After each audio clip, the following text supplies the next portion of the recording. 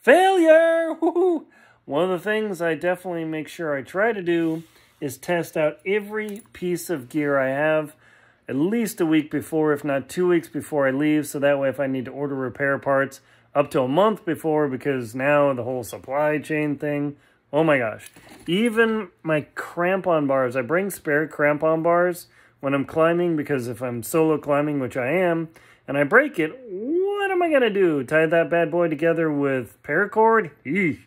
So I even want to make sure to test out my crampon bars. I know nothing's happened to them, but I want to have 100% confidence that I test them up, put into my crampon parts here, and that they all work, because I don't want to get out there for an entire month and have some nasty surprise. I talked about that in my book, Adventure Expedition 1, of test everything out and you'll never regret it.